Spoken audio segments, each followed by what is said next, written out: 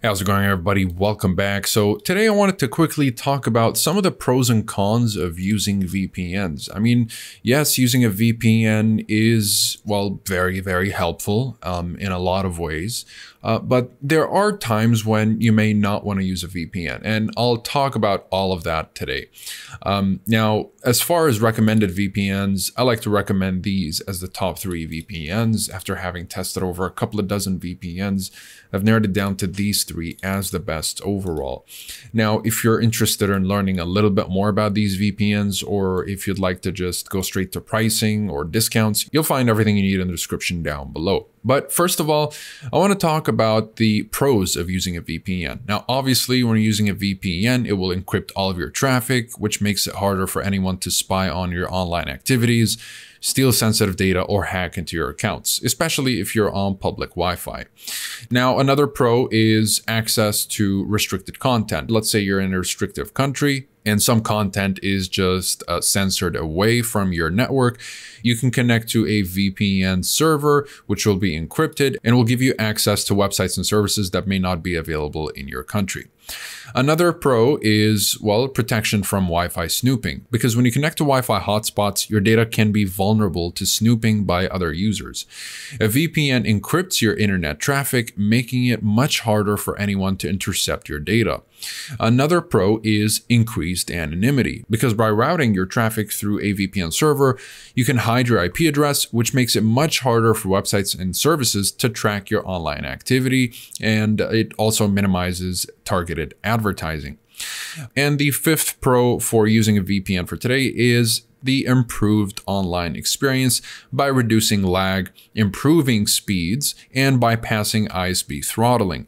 Now, you can reduce lag if you're particularly experiencing terrible lag when you're trying to play games on your ISP servers. You can connect to the VPN server that's closest to your game server in order to hopefully improve ping. And you can improve your speed if the ISP throttles your speed after reaching a specific daily quota, because a lot of ISPs do that. They half your speed, if not more than half. They decrease it significantly if you reach, let's say, the 20 gigabyte quota. Some ISPs give more, but a lot of ISPs will set a threshold of which when you pass, you'll have very slow speeds. So with a VPN, you can just bypass that altogether. Now, some cons of using a VPN is reduced speed. So the first one is reduced speed, because encrypting your traffic and routing it through a VPN can slow down your internet speeds, especially if the server is located far away.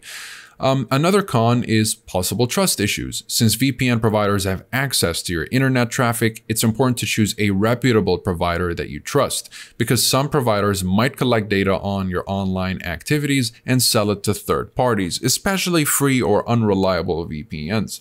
And this is exactly why I recommend these 3, because it's about as safe as it can get when using these VPNs, because they do have a very solid strict no-logs policy that's also independently audited by third-party companies. The 3rd con is just configuration and compatibility issues, because configuring a VPN can be challenging, especially for less technical users, and some devices might not even be compatible with VPNs, in which case you will have to install the VPN on your router, and your router has to be compatible with VPNs, so on and so forth.